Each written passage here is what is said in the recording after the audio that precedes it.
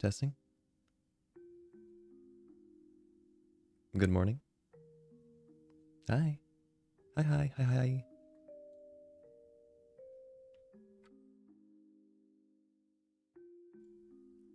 Good morning, everyone.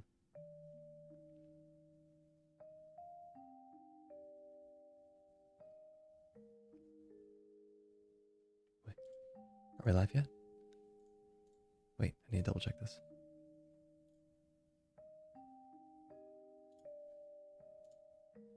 We are live, right? Oh yeah, we are. Hi, good morning. Hope there's not a delay. I was trying to make sure there was no delay, because I saw that last time I did this, there was a setting, and it had delay on during stream, so I think I got it this time. But good morning. And to everybody who it is nighttime today, I will be reading you your bedtime stories. Right now I've got Pup in the room with me, sitting right here, cozied up, while I've got a nice cup of warm Earl Grey to start my morning. Today, I think I'll be reading about 5 to 6 different Grimm Fairytale stories. We'll see how I feel after that point, and if I feel like I can keep going for a couple more, then maybe 1 or 2. Maybe a little bit of an encore. 1 second. Pup wants to go outside, actually. Just outside of the room, really quick.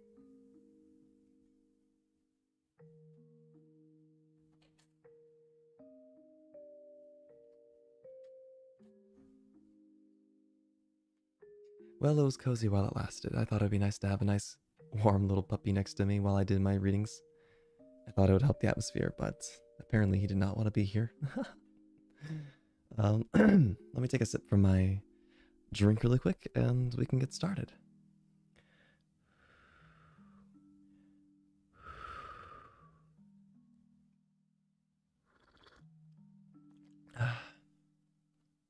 Don't be a hater, but I added a ton of sugar to my Earl Grey. I added a ton of sugar to it. My teeth are brushed. My tea is sipped. My book is open.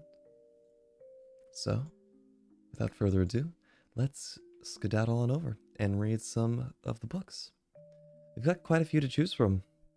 There's a lot that we still haven't gotten to yet. And I was thinking that we should start with the more obscure ones that nobody knows.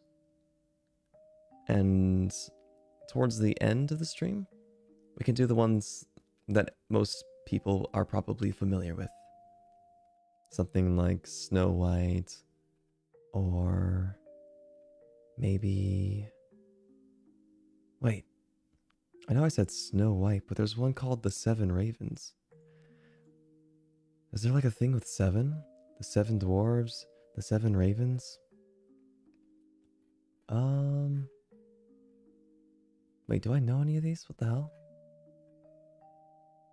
Rumpelstiltskin. Yeah, I know that one. Let's go with number 3, though. Story number 3.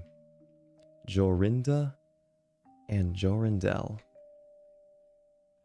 Scrubs to page 29. Alright, here it is, right in front of me. Let me take one last sip before I start. You're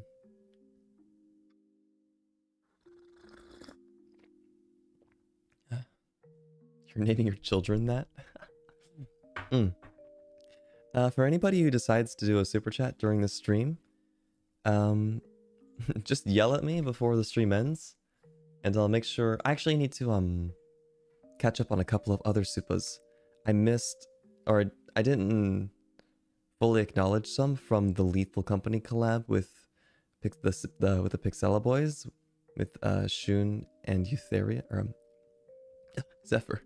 I don't know why I was calling it. I was gonna like mix his first and last name up, but I'm gonna catch up on the Lethal Company super chats, And then if there are any during today, I'll catch them at the end too. Book 3. Jorinda and Jorindel. I wonder if it's pronounced with a h sound. Or like a y sound. Jorinda and Jorindel. Because they spell with a J. Anyway. There once was an old castle that stood in the middle of a deep, gloomy wood. And in the castle lived an old fairy. Oh my god, the titular fairy tale has come to play. It's the fairy to the fairy tale. Now this fairy could take any shape she pleased. All the day she flew about in the form of an owl, or crept about the country like a cat. But at night, she became an old woman again. When any young man came within 100 paces of her castle, she became quite fixed, and could not move a step till she came and set him free. Oh? Which she would not do till he had given her his word never to come there again. Oh. But when any pretty maiden came within that space, she was changed into a bird, and the fairy put her into a cage and hung her up into a chamber in the castle. Okay, so she's starting the VTuber trend of putting her Oshis in jars. Interesting methods.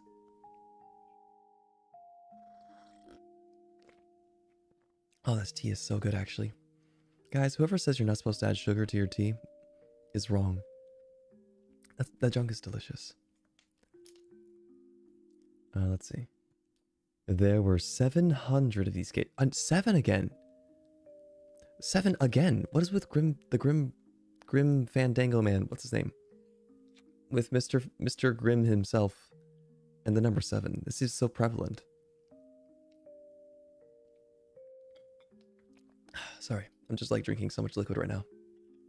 I'm just so nervous. Chat's so cute. In their pajamas, getting ready to sleep.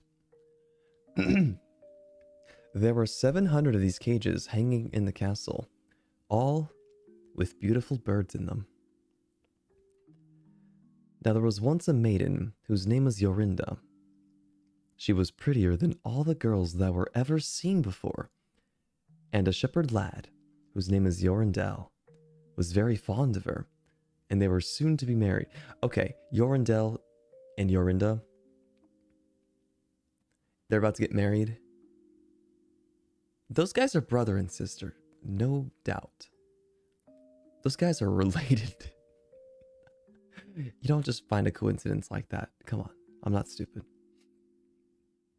One day they went to walk in the wood, that they might be alone, and Jorindel said, "We must take care that we don't go too near the fairy's castle." It was a beautiful evening.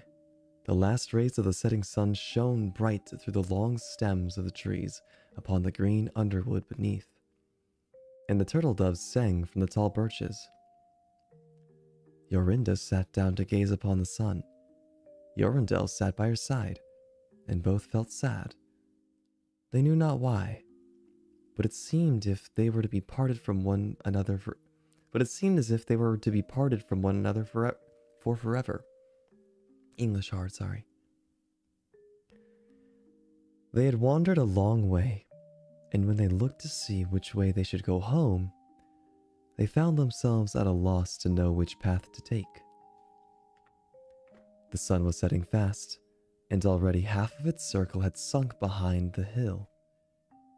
Jorindel, on a sudden, looked behind him, and saw through the bushes that they had, without knowing it, sat down close under the old walls of the castle. What an idiot. You had one job, Jorindel.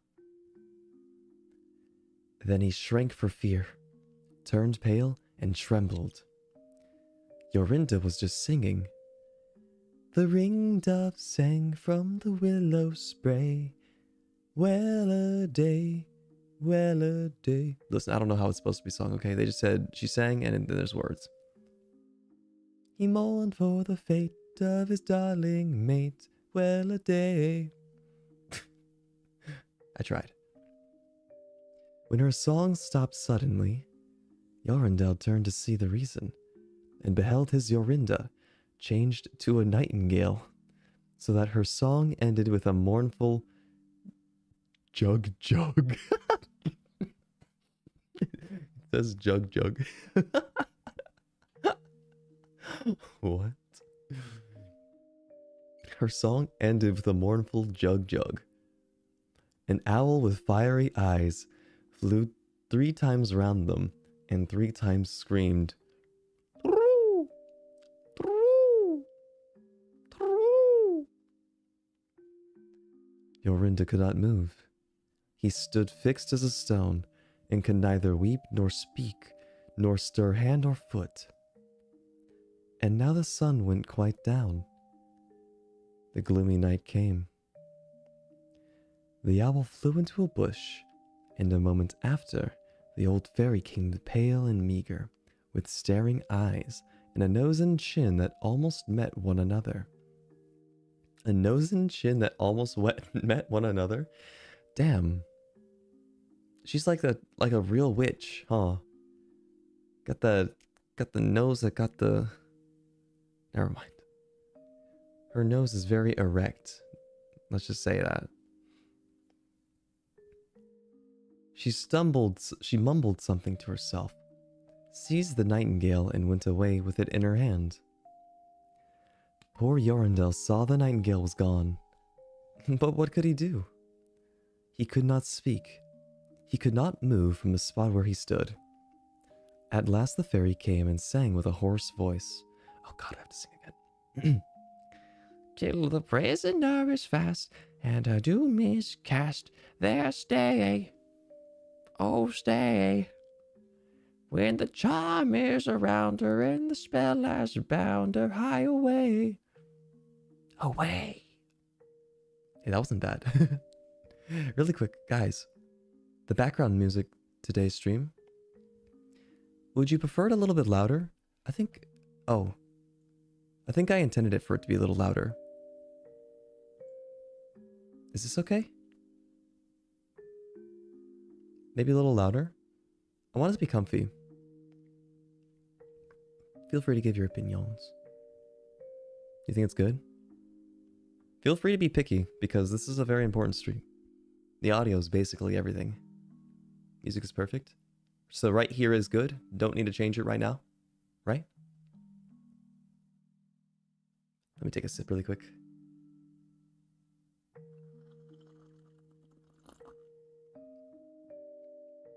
It's just the perfect amount. Okay. Thank you guys very much. Thank you very much for your feedback.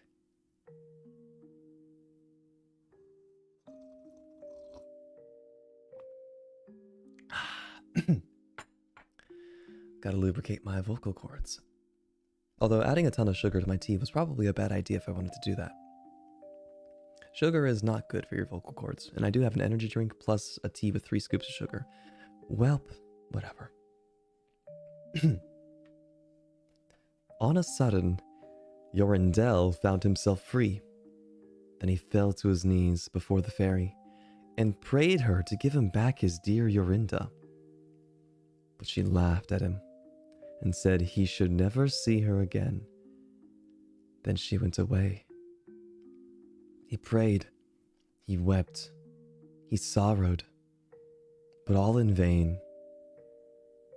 Alas, he said, what will become of me?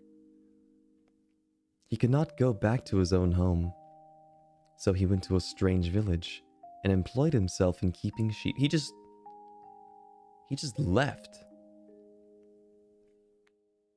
Dude just left. He gave up on his entire life and went to live somewhere else. That is a drastic change of life. Change of heart, I mean. Many a time did he walk round and round as near to the hated castle he dared go. But all in vain. He heard nothing. He heard or saw nothing of Jorinda.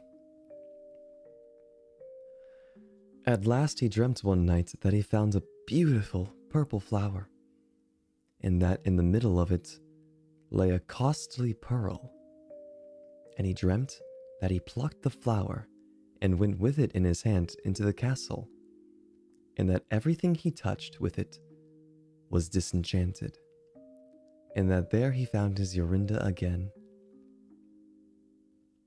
In the morning when he awoke, he began to search over hill and dale for this pretty flower. 8 long days he sought for it in vain. But on the 9th day, early in the morning, he found that beautiful purple flower, and in the middle of it was a large dewdrop, as big as a costly pearl. Then he plucked the flower and set out and traveled day and night till he came again to the castle. And people really had nothing better to do back in the day, did they? Oh, I dreamed that I found this flower that'll get rid of magic. Guess I'll go find it. Dedicates the rest of his life to finding it. They'd be doing too much drugs back in the day. A dewdrop? Oh, I see. It was a dewdrop that disenchanted the magic spells. Makes sense. Dewdrops did come from Cass after all, and he's the closest thing to magic we've got.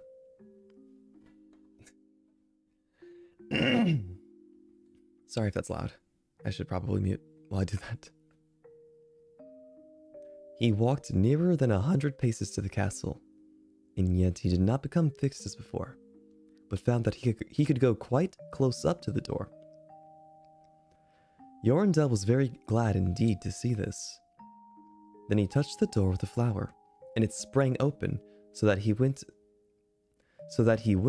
in through the court and listened when he heard so many birds singing. At last to the chamber where the fairy sat, with the 700 birds singing in the 700 cages. When she saw Yorindel, she was very angry and screamed with rage. Probably sounded like this. Ah! That's her scream.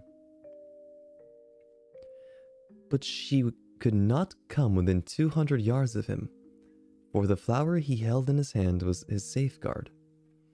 Very convenient. Cute little Deus Ex Machina. I guess the Grimm brothers didn't understand that tropes weren't meant to be abused like this. He looked around at the birds, but alas, there were so many nightingales. And how then should he find out which one was his Yorinda? While he was thinking what to do, he saw the fairy had taken down one of the cages, and she was making the best of her way off through the door. He ran, or flew after her, touched the cage with a flower, and Yorinda stood before him, and threw her arms around his neck, looking as beautiful as ever. As beautiful as when they walked together in the wood. Okay, so basically they just copied Spirited Away then. This is just Spirited Away when Chihiro's parents got turned into pigs, and at the end of the movie, Chihiro had to use the power of love and friendship to determine which one were her parents in the field of pigs. I get you, Grimm brothers. I get you. Originality was a difficult concept back in the day. Do they all sound like Jug Jug? There's so much Jug Jug going on in the courthouse. Jug Jug, Jug Jug, Jug Jug, Jug Jug. The nightingale screamed, Jug Jug, Jug Jug. Yeah, but with incest. Yeah, it's just Spirited Away, but with incest. Then he touched all the other birds with the flower, so that they all took their old forms again. And he took Yorinda home, where they were married and lived happily together many years. And so did a good many other lads, whose maidens had been forced to sing in the old fairies' cages by themselves, much longer than they liked. That's it. That's the whole story. Spirited Away to Alabama. Okay. So that's the whole story. Basically, love conquers all. But you know what conquers more than love? the love between a brother and a sister. The everlasting love of a brother and a sister named Yorindel and Yorinda. And apparently, purple flowers are very strong. Very high tier. A dewdrop inside of a purple flower. Is this the beginning of a Cass and Zanny ship? Scratches my chin.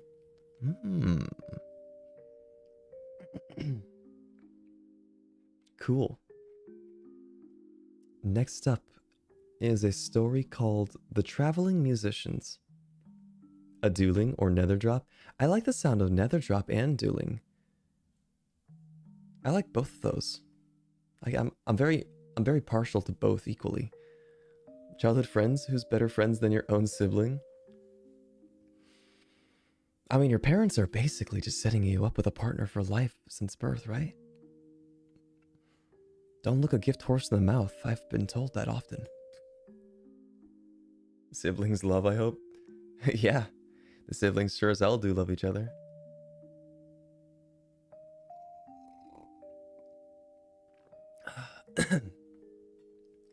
Just recuperating. I found this out during the last Date with Death stream that we did. That for some reason I've got a different breath that I use for reading than I do for just speaking. And I'm also not very good at talking at a low level like this. I'm usually used to using my entire chest when I talk.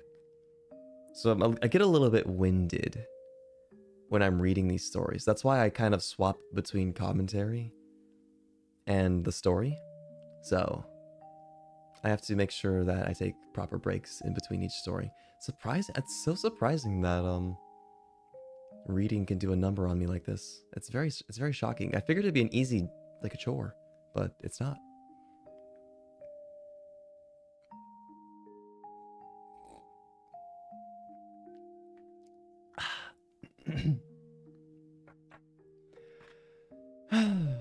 Okay. Break time almost over. Soft Gale sounds like a whole different alter ego. Is it a bad alter ego? Should he die? Should I kill him?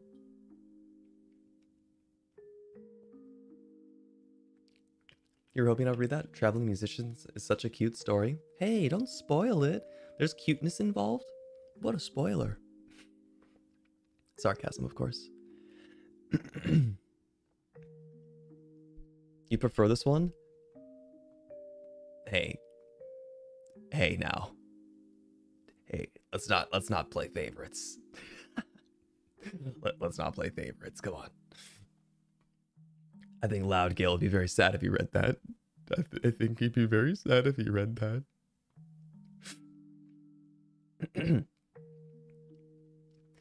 Book 4. The Traveling Musicians. Actually, not. Let me try this. I'm gonna bring you guys closer now and talk even quieter. An honest farmer had once an ass.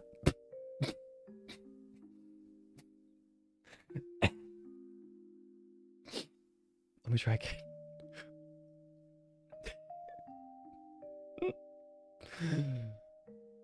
An honest farmer had once an ass that had been a faithful servant to him for a great many years, but was now growing old and every day more and more unfit for his work.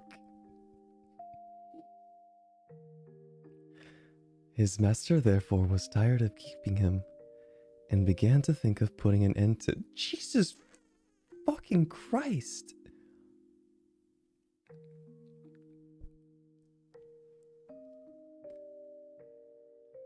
They're gonna put an end to that ass. She's gonna slay for the last time.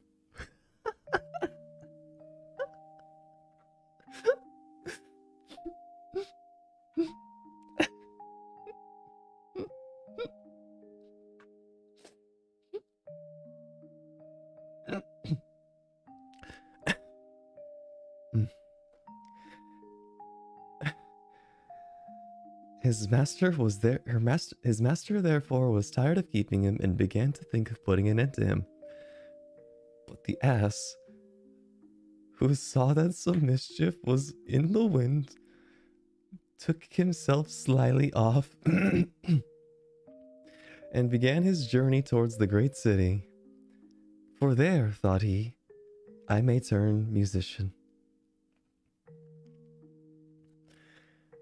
After he had traveled a little way, he spied a dog lying by the roadside and panting as if he were tired. What makes you pant so, my friend? Said the ass.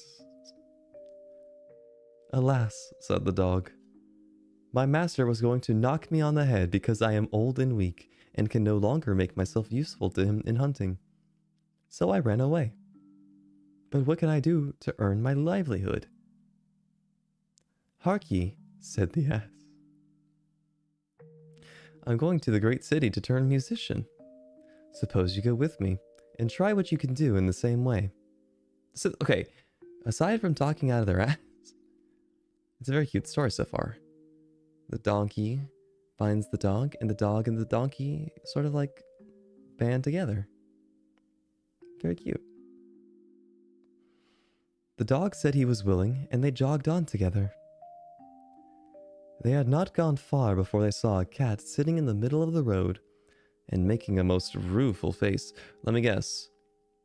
The cat was getting old and would no longer hunt mice, and so the owner was going to snap its neck or something like that, because humans back in the day didn't understand that animals can live longer than their usefulness. Pray, my good lady, said the ass. Oh, of course. The ass is talking to the pussy now. What's the matter with you? You look quite out of spirits. Ah, me, said the cat. How can one be in good spirits when one's life is in danger? Because I am beginning to grow old, and had rather lie at my ease by the fire than run about the house after the...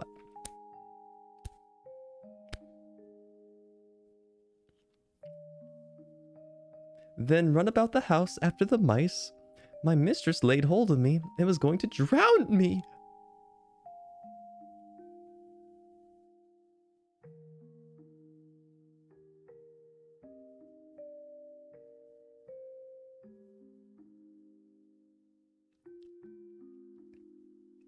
I thank God every day that euthanasia exists.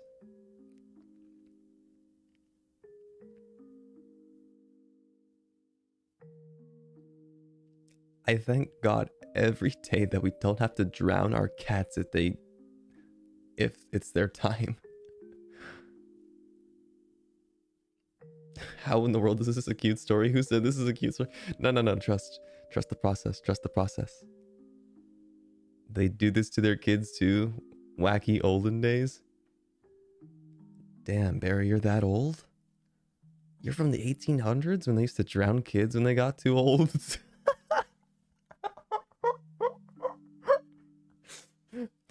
Damn, my kid's too old. I guess I'm detouring already. Thank you for the super chat hire. Thank you for bringing back childhood memories. Which part of this is nostalgic for you, out of curiosity? I hope that was just bad timing.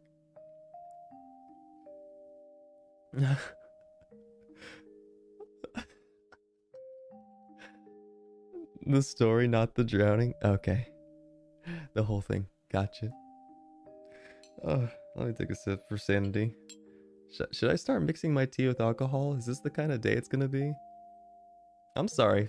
For all of you guys across the ocean that it's nighttime for you right now, I want to apologize in advance that this is supposed to help you get to sleep, but I can promise you that I think I might accidentally keep you up all night. You personally would never forget an ass that sings.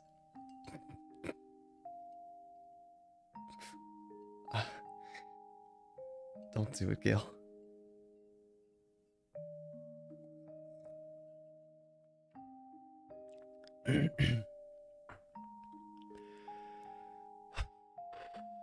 I'm calm and I'm mature. I'm calm and I'm mature. Make the joke.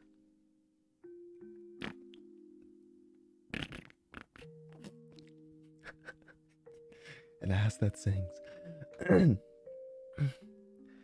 And the cat thought it was going to drown it. And then it says, and though I have been lucky enough to get away from her, I do not know what I'm going to live upon. Oh, said the ass.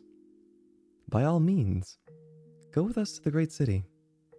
You are a good night singer, and may make your fortune as a musician. This guy's really just getting the band together, isn't it? Oh, fuck off. I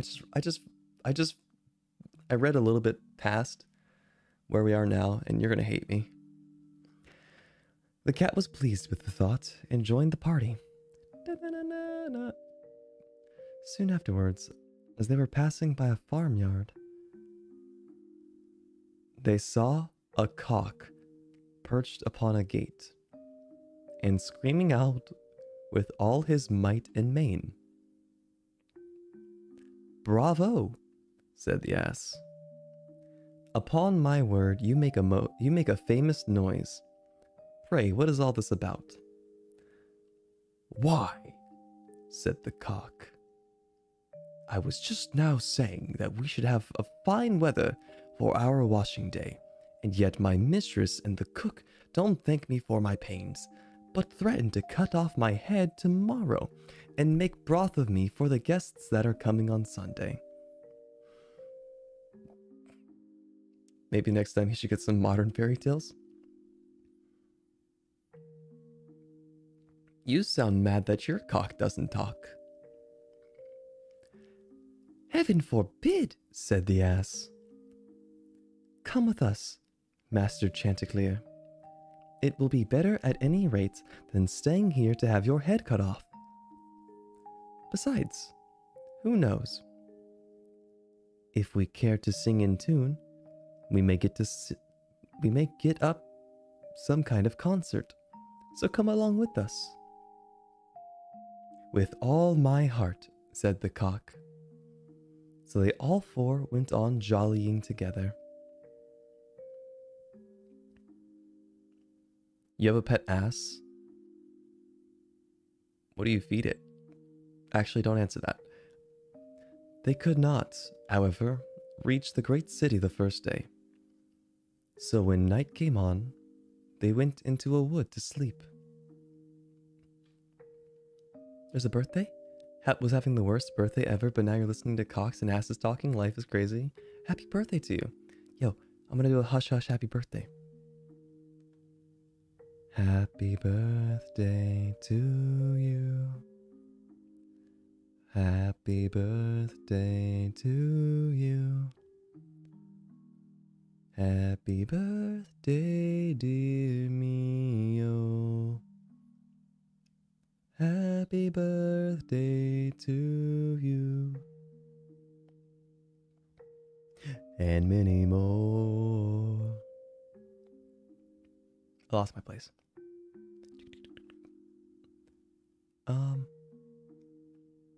The ass and the dog laid themselves down under a great tree, and the cat climbed up into the branches, while the cock, thinking that the higher he sat, the safer he would be, flew up to the very top of the tree. And then, according to his custom, before he went to sleep, looked out on all sides of him to see that everything was well. In doing this, he saw afar off something bright and shining, and calling to his companions, said, There must be a house no great way off, for I see a light. If that be the case, said the ass, we had better change our quarters, for our lodging is not the best in the world. Besides, added the dog, I should not be the worse for a bone or two, or a bit of meat. So they walked off together towards the spot where the Chanticleer had seen the light. And as they drew near it, became larger and brighter, till at last they came close to a house in which a gang of robbers lived. The ass, being the tallest of the company, marched up to the window and peeped in. "Well, donkey," said the Chanticleer, "what do you see?" "What do I see?" replied the ass. "Why, I see a table spread with all kinds of good things, and robbers sitting around making it merry." How do they know they're robbers? Just out of curiosity. Do they dress like 1950s black and white bandits? The ones that are wearing like the black and white striped shirts, like a prison mate? Are they just casually wearing that? How does one define what a robber looks like? Just making sure you're not stereotyping, donkey. Making sure my ass isn't stereotyping. Got mold on them, probably. They were wearing masks. In their own company, they're all still wearing their masks? It's kind of silly, don't you think? It's like if the gang from Persona went to school with their masks on, just in case.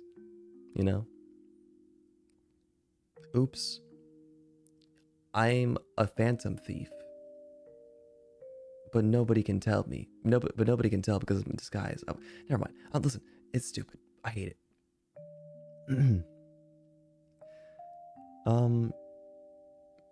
Let's see. Why, I see a table and robbers making it merry. "That would be a noble lodging for us," said the cock.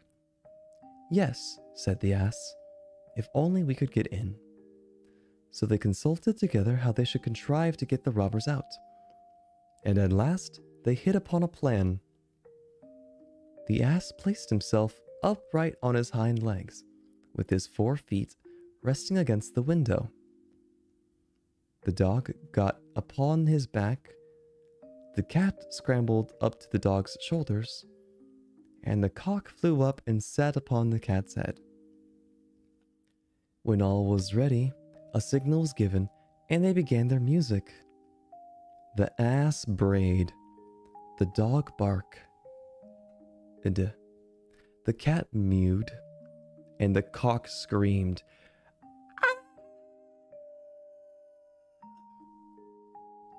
And then they all broke through the window at once and came tumbling into the room amongst the broken glass with a most hideous clatter. What the hell are these animals doing?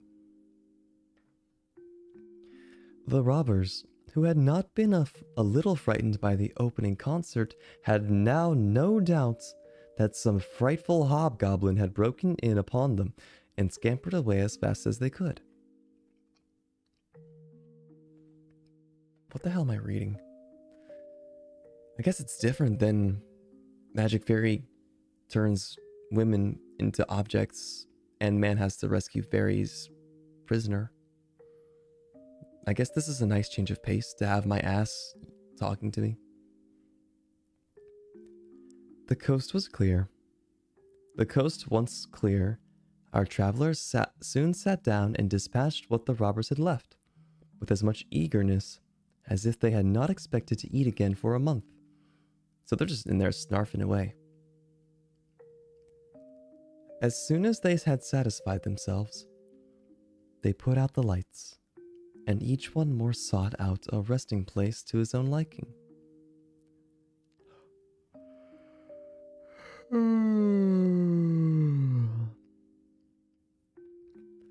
The donkey laid himself down upon a heap of straw in the yard. The dog stretched himself upon a mat behind the door. The cat rolled herself up on the hearth before the warm ashes. And the cock perched upon a beam on the top of the house. And, as they were all rather tired with their journey, they soon fell asleep.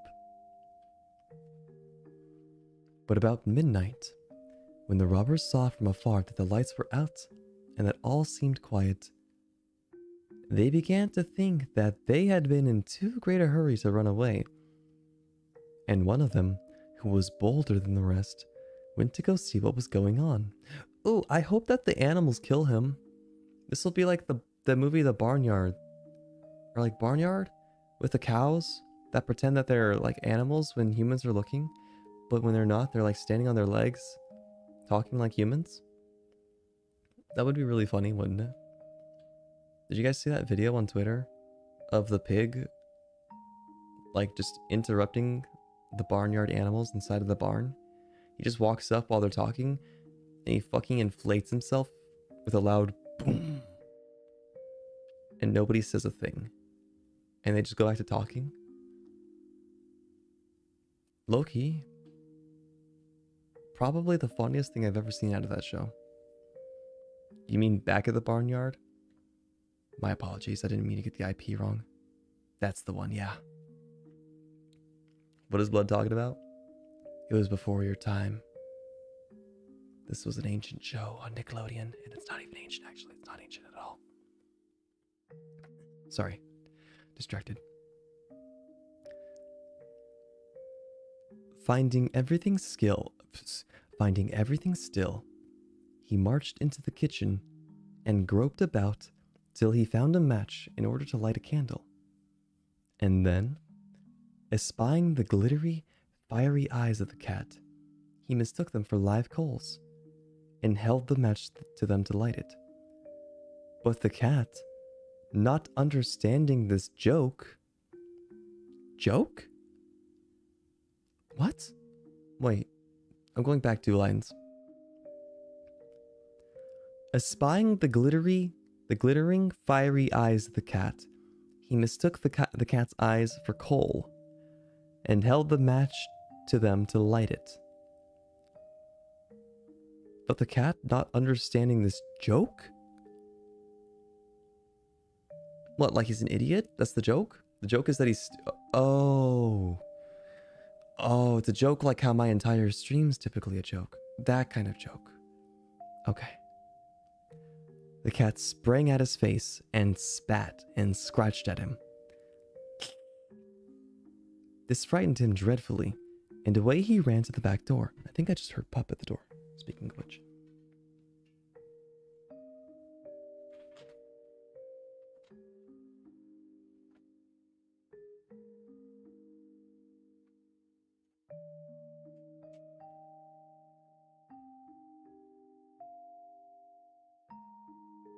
Pup's here. Pup's back.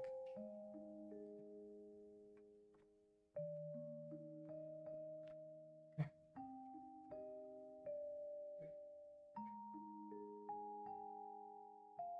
Hi, buddy. Hi, buddy. No, he's got sharp claws. Pup is back. Pup is back. Pup is back. I just watched you last night and you smell like pee again, dude. I hate you so much.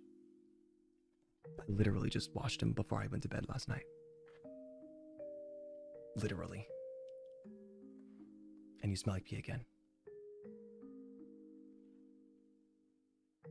1 second. Let me get you comfy.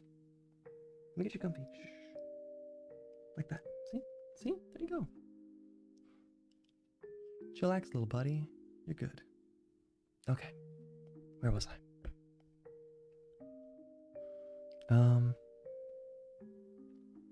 This frightened him dreadfully, and he ran away to the back door. But there, the dog jumped up and bit him in the leg. And as he was crossing over the yard, the ass kicked him, and the cock reamed himself inside of his asshole.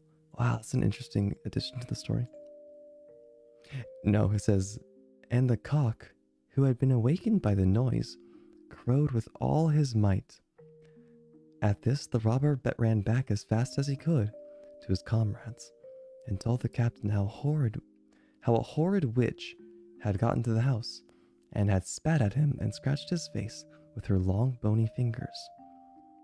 How a man with a knife in his hand had hidden himself behind the door and stabbed him in the leg. How a black monster stood in the yard and struck him with a club, and how the devil had sat atop the house and cried out, Throw the rascal up here. After this, the robbers never dared to go back to the house. But the musicians were so pleased with their quarters that they took up their abode there. And there they are, I dare say, at this very day. Okay, unlikely that they're still there. Sorry. So they had like a Home Alone moment, huh? Where the robbers from Home Alone came in and Cully McCulkin used his ingenious strategy and set up a bunch of traps around the house. But instead of a bunch of traps in this story, there was just more Cully McCulkins.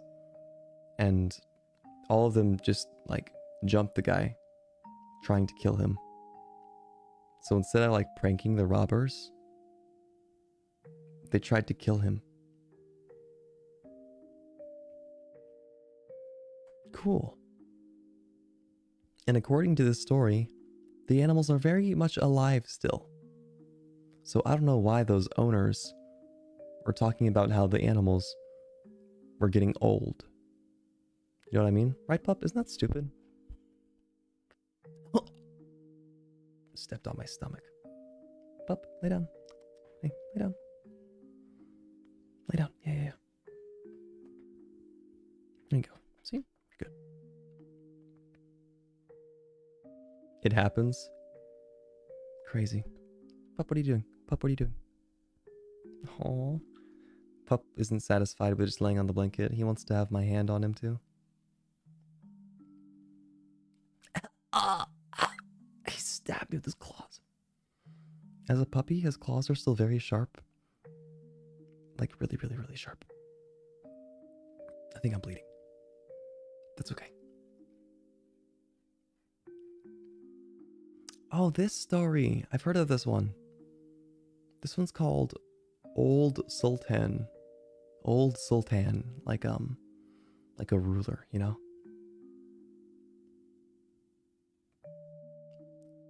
Chapter 5. Or book 5, I guess. Puppy. Pup. Can you get comfy? Please? Can you get comfy, please? That's not gonna work out. You're gonna hurt yourself. Here. Turn around the other way. Other way. Other way. Pup. Other way. Like this. Here. Here. You can have my arm on that side. Sit. Sit. Sit. Sit, please. Please sit. Please. Please sit. Pup. Pup. Please sit.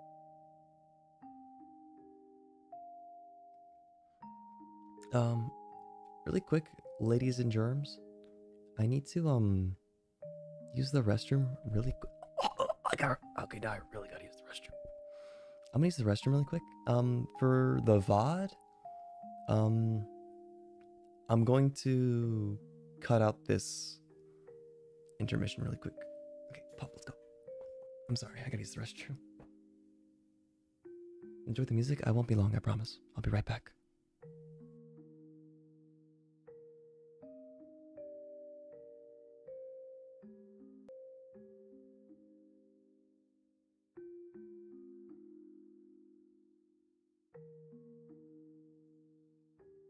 I'm very sorry about that. I was trying to make sure I took care of things before stream. That snuck up on me. But I'm back. I see that Zeffy-chan decided to join in. What's up? How you doing? Were you enjoying the music and the no content that I was providing because I decided to step away from the PC like a silly little goober? Okay. And for VOD viewers, we're back. You don't get it though. I was gone for like 5 minutes. That's like it. It's like a whole year in streamer hours. In streamer time, that's like an entire year of being gone. Doing well, thank you. Thank you, P. Zeffy. This next story is The Old Sultan. A shepherd had a faithful dog called Sultan, who was grown very old and had lost all his teeth. And one day, when the shepherd and his wife were standing together before the house, the shepherd said, "I will shoot old Sultan tomorrow morning, for he is of no use to me now." Okay, this is great. I think the Grimm brothers might need to reconsider their theme. Their theming is a little morbid. Like, I get they're called the Grimm brothers. This is the second story in a row.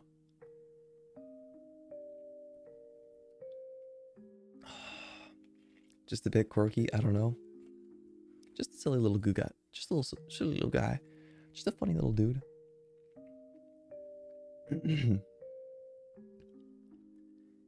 Oh wait, but then it follows up with this. It says, "He has served us well a great many years, and we ought to give him a livelihood for the rest of his days. But what can we do with him?" said the shepherd. "He has not a tooth in his head, and the thieves don't care for him at all. To be sure, he has served us. But then he did it to earn his livelihood." What? English is not Englishing. "He has not a tooth in his head, and the thieves don't care for him at all. To be sure, he has served us. But then he did it to earn his livelihood. Tomorrow shall be his last day, depend on it." What? Guys, the English was not Englishing there. The punctuation was not puncturing. Poor Sultan, who was lying close by them, heard all that the shepherd and his wife said to one another, and was very much frightened to think tomorrow would be his last day. So in the evening, he went to his good friend the wolf, who lived in the wood, and told him all of his sorrows, and how his master meant to kill him in the morning. Sorry, I lost my place. "Make yourself easy," said the wolf. "I will give you some good advice. Your master, you know, goes out every morning very early with his wife into the field, and they take their little child with them and lay it down behind the hedge in the shade while they are at work. Now, do you lie down close by the child and pretend to be watching it? Now do you lie down close by the child and pretend to be watching it, and I will come out of the wood and run away with it. You must run after me as fast as you can, and I will let it drop. Then you may carry it back, and they will think you have saved their child, and will be so thankful to you that they will take care of you as long as you live." The dog liked this plan very well, and accordingly so it was managed. The wolf ran with the child a little way. The shepherd and his wife screamed out, but Sultan soon overtook him and carried the poor little thing back to his master and mistress. Then the shepherd patted him on the head and said, "Old Sultan has saved our child from the wolf, and therefore he shall live and be well taken care of, and have plenty to eat. Wife, go home and give him a good dinner, and let him have my old cushion to sleep on as long as he lives." So from this time forward, Sultan had all that he could wish for. Soon afterwards, the wolf came by and wished him joy and said, "Now, my good fellow, you must tell no tales, but turn your head the other way when I want to taste one of the old shepherd's fine fat sheep." Oh, the wolf is being a fox. I get it. "No," said the Sultan, "I will be true to my master." However, the wolf thought he was in joke, and came one night to get a dainty morsel. But Sultan has told his master what the wolf meant to do, so he lied in wait for him behind the barn door. And when the wolf was busy looking out for a good fat sheep, he had a stout cudgel laid about his back that combed his locks for him finely. That's a lot of way of saying he got decked. Then the wolf was very angry. Angry is the least of what I would be feeling. I think a concussion would be at the top of the list. The wolf was very angry and called Sultan an old rogue and swore that he would have his revenge. So the next morning, the wolf sent the boar to challenge Sultan to come into the wood to fight the matter. Now Sultan had nobody he could ask to be his second but the shepherd's old three-legged cat. So he took her up with him, and as the poor thing limped along with some trouble, she stuck up her tail straight in the air. What? The wolf and the wild boar were first on the ground, and when they espied their enemies coming and saw the cat's long tail standing straight in the air, they thought she was carrying a sword for Sultan to fight with.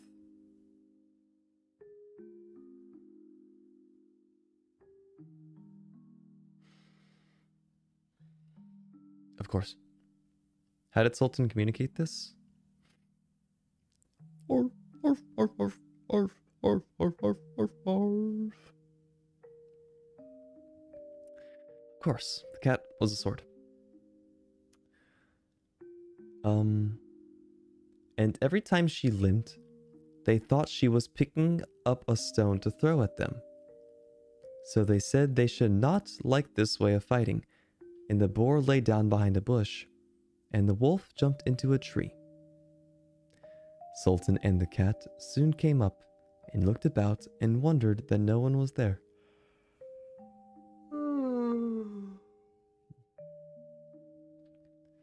The boar, however, had not quite hidden himself, for his ears stuck out of the bush. And when he shook one of them a little, the cat, seeing something move and thinking it was a mouse, sprang upon it. This is an ADHD nightmare.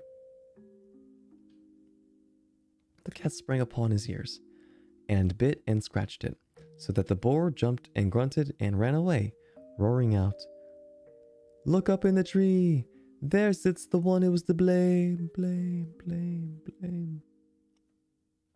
So they looked up and espied the wolf sitting amongst the branches, and they called him a cowardly rascal and would not suffer for him to come down till he was heartily ashamed of himself and had promised to be good friends with again with the Sultan. This is so weird, dude. This is the weirdest. That's the ending. That was a 2-page book. That was the ending. Listen, Grimm Brothers, y'all cool, but like, y'all probably could have done without that story. That's the end. The wolf and the boar thought that the cat was the wolf's, or was the dog's squire carrying his saber. Then the cat thought that the boar's ear was a mouse, played with it, and then the boar scared and it snitched. Dog, what the hell? That's the ending. That is the ending. And I'm so sorry again. My business is not finished. I need to step away one more moment for an idle break. I feel really bad about it. I'm gonna turn the music up for a little bit. I'll be right back. I'm sorry.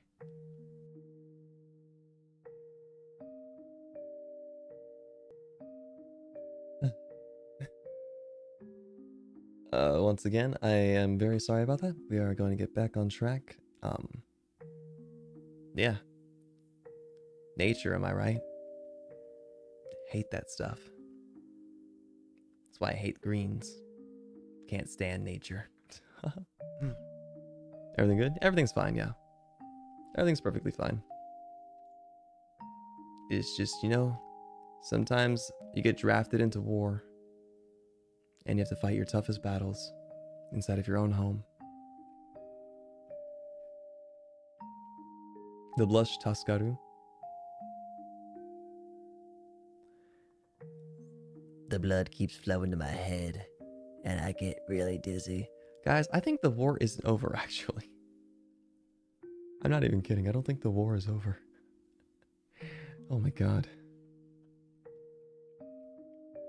So that's 3 stories that we read so far. I've got definitely 3 more in me. God damn it.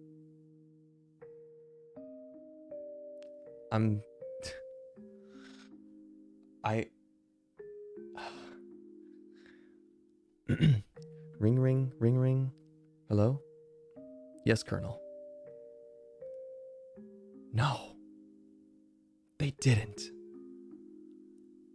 A 3rd one? Understood.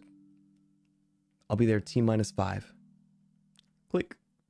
Guys, I gotta go again. Guys. I'm so sorry. Oh my god. I'm gonna put a text box of shame.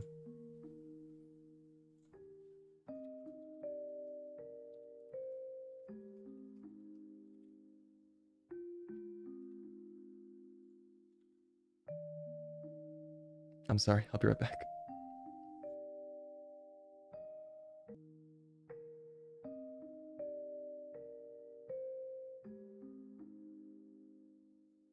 Alright, coach, what was my time? Oh my god. The tea fought back? Oh my god, I bet it's the caffeine in it, isn't it? Hope you're okay. Listen. I'm not one to be... I'm not the type of person to work this early, typically. So... I guess you found out that mornings are actually Cap's weakness. That's why I always stream late into the night, when nothing can stop me.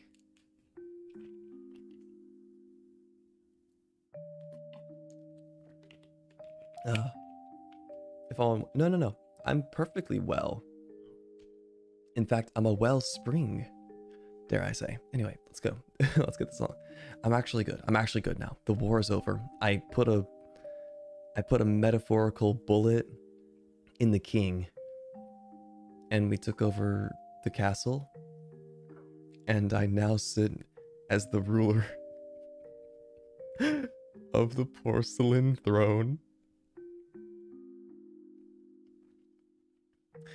This next story is the straw, the coal, and the bean.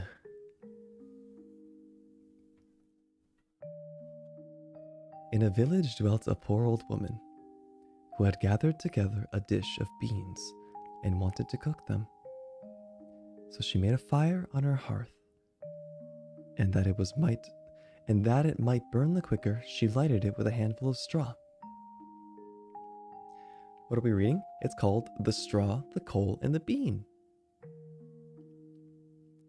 When she was emptying the beans into the pan, one dropped without her observing it, and lay on the ground beside a straw.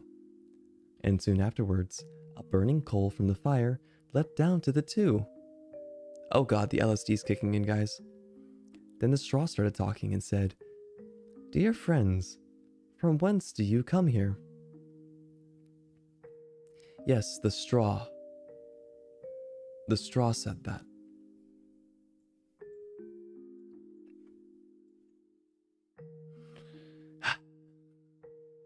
Wait, let me do this over here. Reorganizing my OBS to better suit you guys.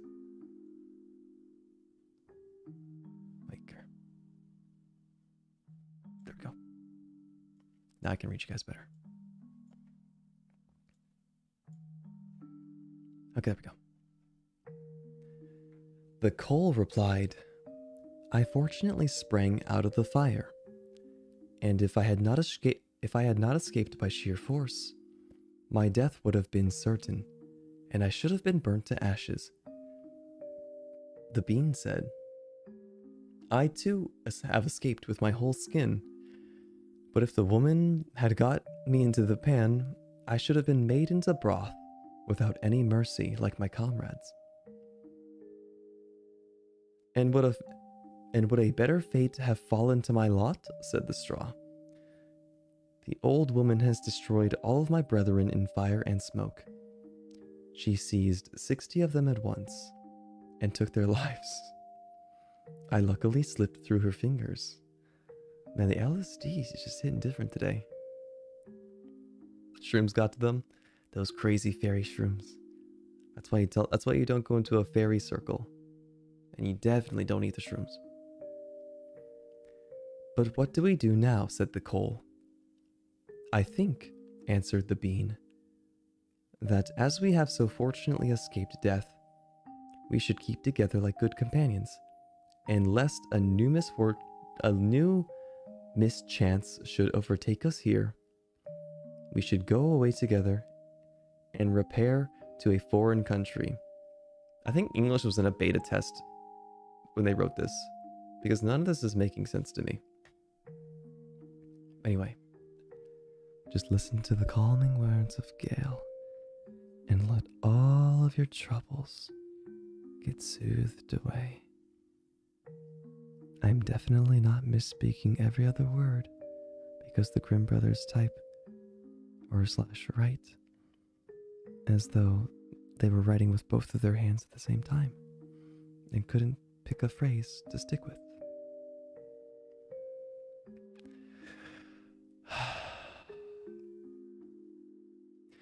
The proposition pleased the two others, and they set out on their way together. Soon, however, they came to a little brook, and as there were no bridge or footplank, they did not know how they were to get over it. The straw hit on a good idea and said, I will lay myself across, and then you can walk over me as a bridge.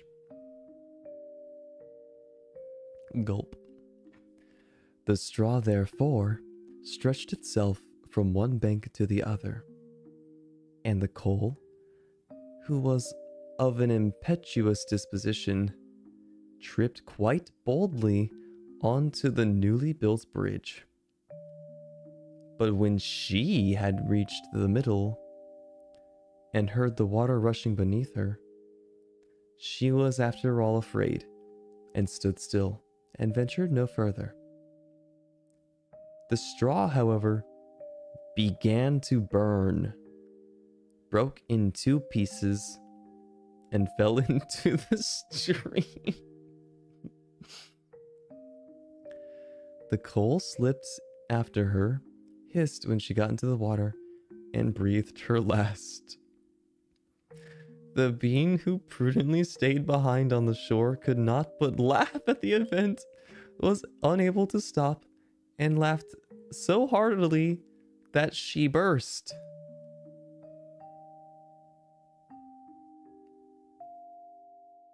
This is my favorite story. It would have been all over with her likewise if, by good fortune, a tailor who was traveling in search of work had not sat down to rest by the brook. As he had a compassionate heart, he pulled out his needle and thread and sewed her together. The bean thanked him most prettily, but as the tailor used black thread, all beans since then have a black seam.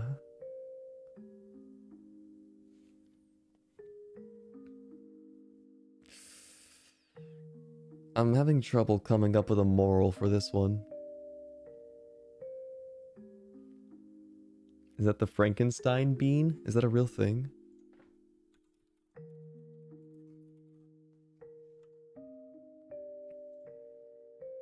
Okay, it's not a real thing. Yeah, it's just this bean was stitched together by a tailor. So, okay, imagine you're this tailor, right? You're, for some reason, with all of your tools, are wandering the countryside, and you're tired. Clearly, you have nothing else better to do. So, you sit by the brook, by this river, And you notice to your left a bean. A green bean. And you think to yourself, that's strange. This bean is opened. I don't like that.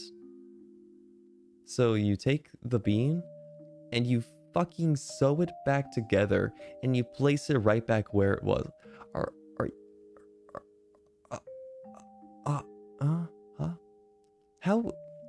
How am I supposed to take these stories seriously if they don't take themselves seriously?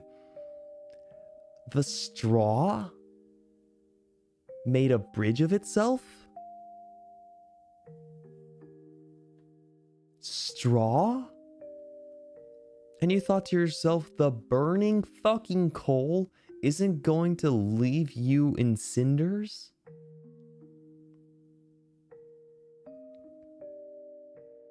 Maybe the moral is you never know how you can help someone else. The only person that was helped here is the bean, and that's because they opened themselves up. They popped that bean open.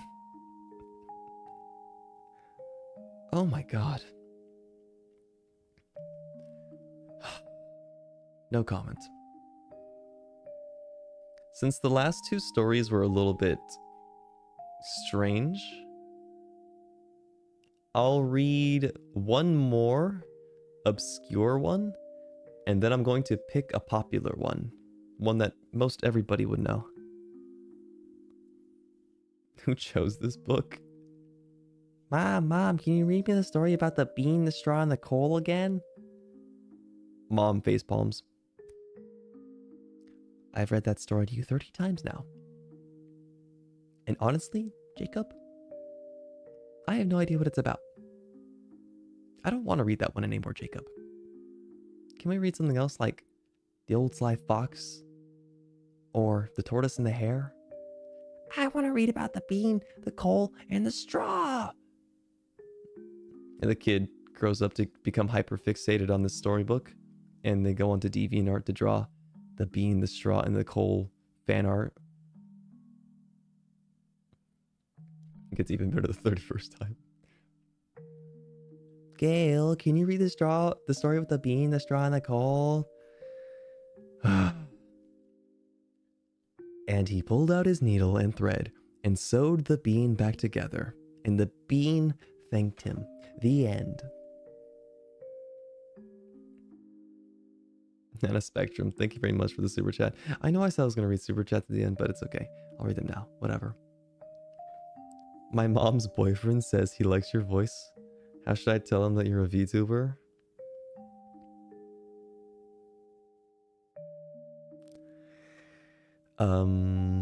Don't.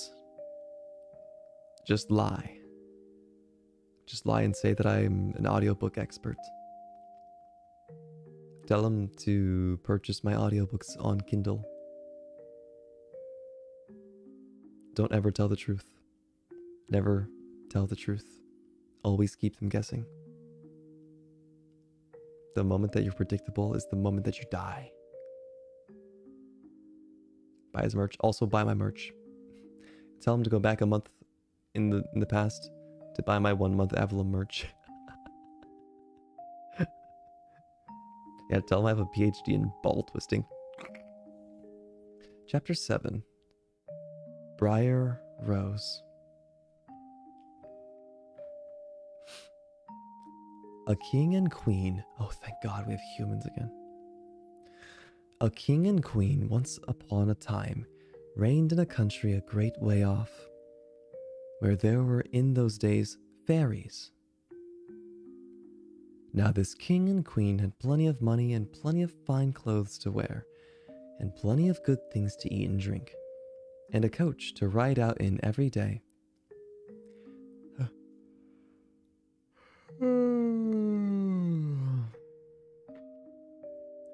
But though they had been married many years, they had no children, and this grieved them very much indeed. I know how to get kids. Do the king and queen not know how to get kids? I can help you get kids.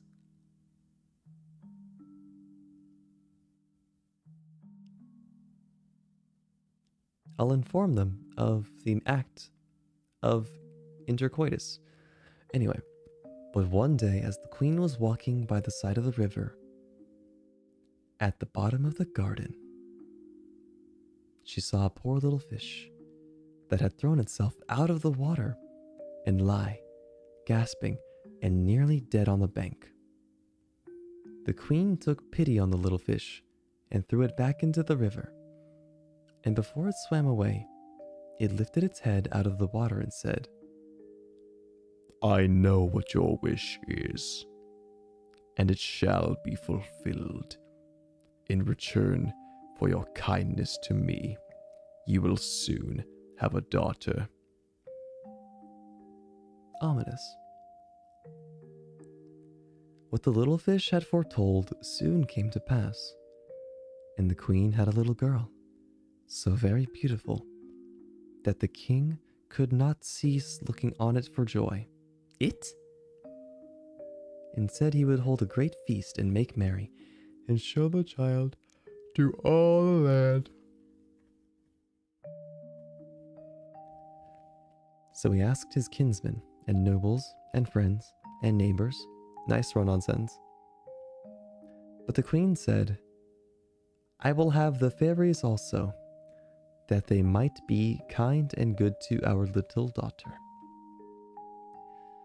Now there were 13 fairies in the kingdom, but as the king and queen had only 12 golden dishes for them to eat off of, they were forced to leave one of the fairies without asking her. They're bullying the fairy. That's not nice. So 12 fairies came, each with a high red cap on her head and red shoes with heels on her feet, and a long white wand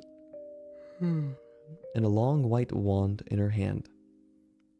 And after the feast was over, they gathered round in a ring and gave all their best gifts to the little princess. One gave her goodness, another beauty, another riches, and so on till she had all that was good in the world. Okay, after those three though, like what else is good? Goodness, beauty, and riches. What else do you need?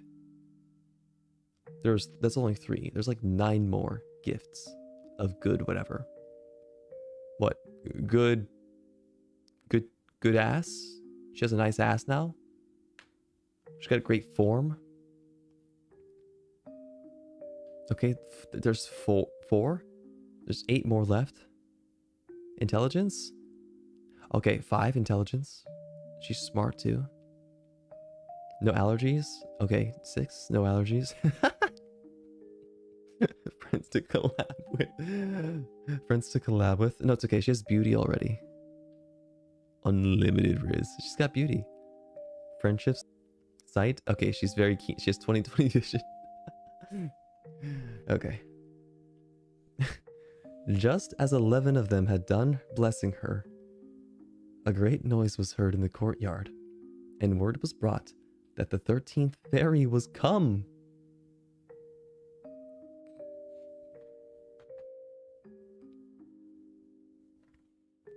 And word was brought that the 13th fairy was come.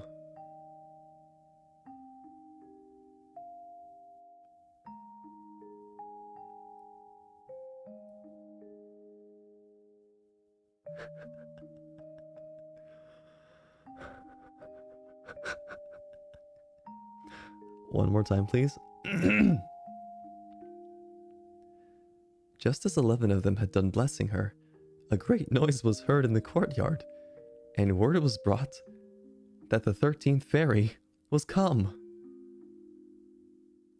Cyberpunk meme music, please. The 13th fairy was come with a black cap on her head and black shoes on her feet, and a broomstick in her hand, and presently up she came into the dining hall.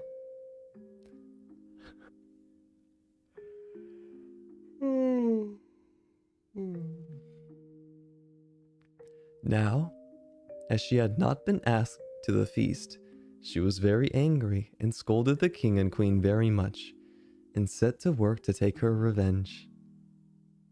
So is she a fairy or is she come? Is you is or is you ain't my baby?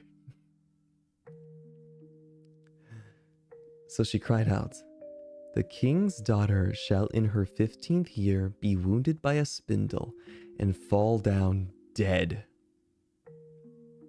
Then the 12th of the friendly fairies, who had not yet given her gift, came forward and said that the evil wish must be fulfilled, but that she could soften the mischief. So her gift was that the king's daughter, when the spindle wounded her, should not really die, but should only fall asleep for 100 years. Is this Snow White? Wait, huh? No, no way. This is not. No. Snow White and the Seven Dwarfs, I think, is its own thing, right? It's Sleeping Beauty. Sleeping Beauty! That's what I meant. I got my princesses wrong. Yeah. It's Sleeping Beauty. Oh my god. Wait, guys. Briar Rose is actually Sleeping Beauty. Oh my god.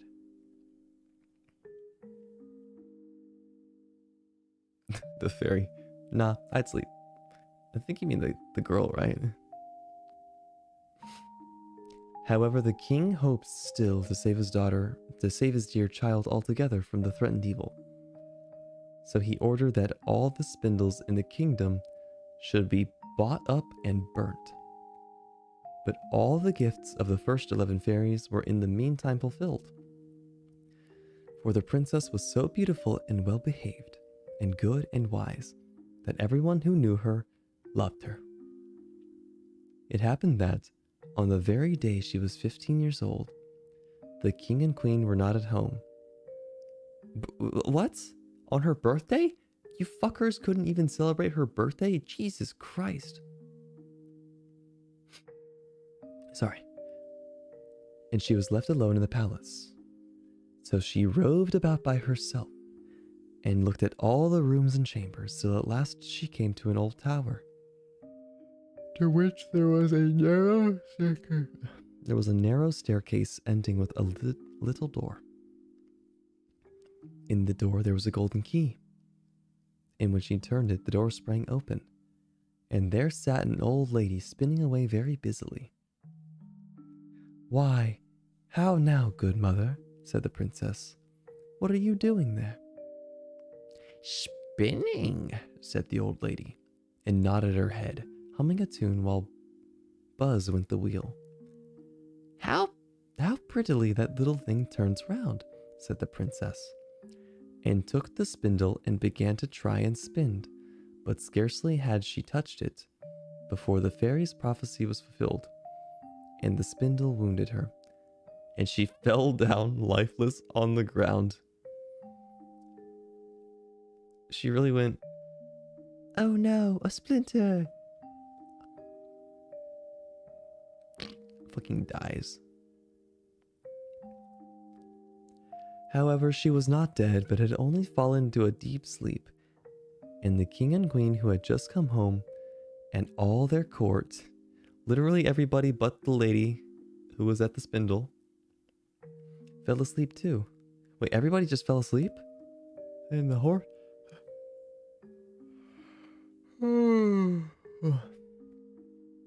And the horses slept in the stables, and the dogs in the court, the pigeons on the housetop, and the very flies slept upon the walls. Even the fire on the hearth left off blazing and went to sleep. The jack stopped, and the fire and the spit that was turning about with a goose upon it for the king's dinner stood still. And the cook, who was at that moment pulling the kitchen boy by the hair to give him a box on the ear for something that he had done amiss, he was abusing a child. That's cool. Let him go, and both fell asleep. The butler, who was slyly tasting the ale, fell asleep with a jug at his lips. And thus, everything stood still, and slept soundly. Honestly, sleeping for 100 years doesn't seem that bad. Imagine the neck cramp you'd get when you wake up after all that time. Sorry, I want to crack my neck now. I cannot. A large hedge of thorns soon grew round the palace, and every year became higher and thicker, till at last the old palace was surrounded and hidden so that not even the roof or the chimneys could be seen. But there went a report through all the land of the beautiful sleeping Briar Rose, is what the king's daughter was called apparently. So that, from time to time, several kings' sons came and tried to break through the thicket into the palace. This, however, none of them could ever do, for the thorns and bushes lay hold of them, as it were with hands, and there they stuck fast, and dried wretchedly. After many, many years, there came a king's son into the land, and an old man told them the story of the thicket of thorns, and how a beautiful palace stood behind it, and how a wonderful princess called Briar Rose lay in it asleep with all of her court.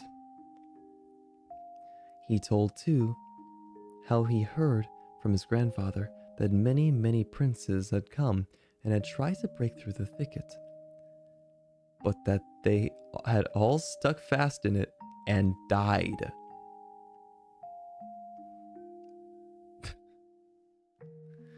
Then the young prince said, "All this shall not frighten me. I will go and see this Briar Rose."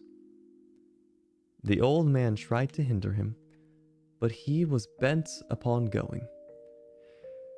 Now that very day, the 100 years were ended. It's been 100 years already? Jesus Christ. 100 years and people kept going and dying. People really had nothing better else to do. The prince really did say, "Nah, I'd win." Oh my god.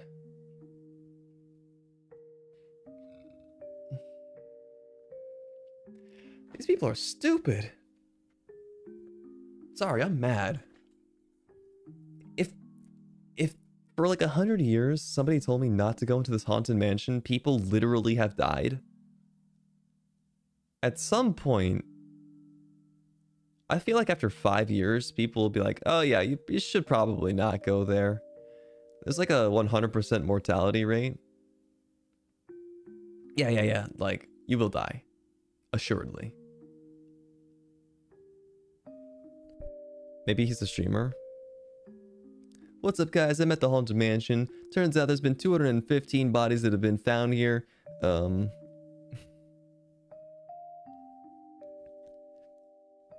Now that very day, the 100 years were ended, and as the prince came to the thicket, he saw nothing but beautiful flowering shrubs, through which he went with ease, and they shut in after him as thick as ever. Then he came at last to the palace, and there in the court lie the dogs asleep, and the horses were standing in their stables. For 100 years those horses were standing. And on the roof sat the pigeons fast asleep, with their heads under their wings. And when he came into the palace, bro was the chosen one. Quite lucky, wasn't he?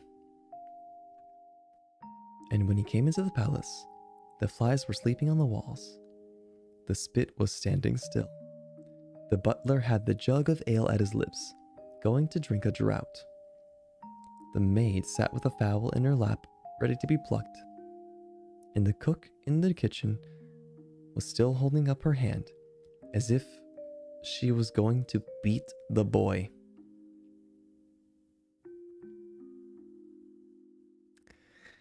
Then he went on still farther, and all was so still that he could hear every breath he drew, till at last he came to the old tower, and opened the door of the little room in which Briar Rose was. And there she lay, fast asleep, on a couch by the window. They had couches back then? She looked so beautiful that he could not take his eyes off of her. So he just decided to swoop down and give her a kiss.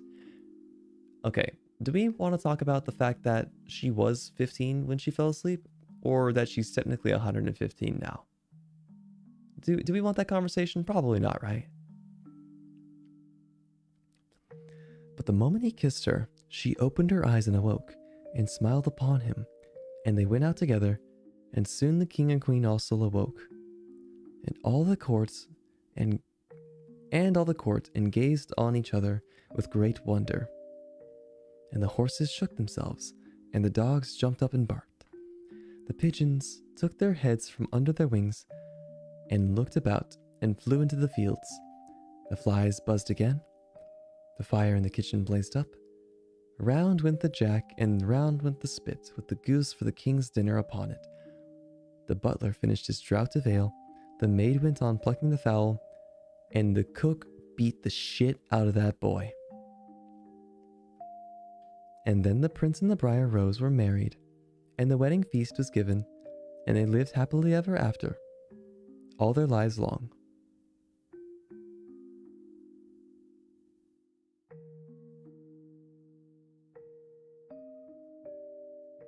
Closes the book.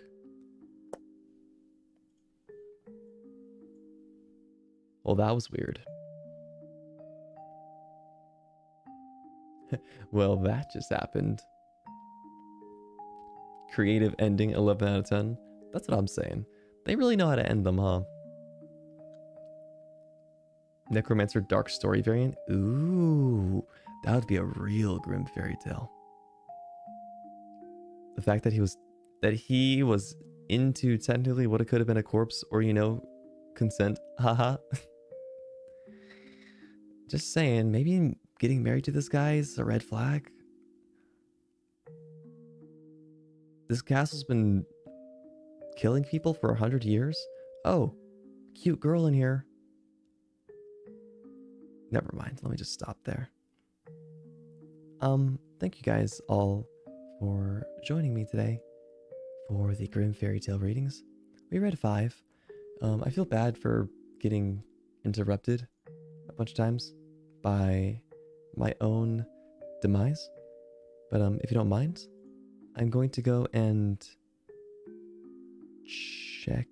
How do I check old streams' donations? How do I check that?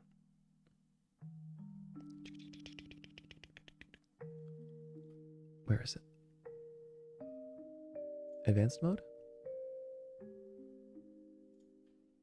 How the hell do I find this?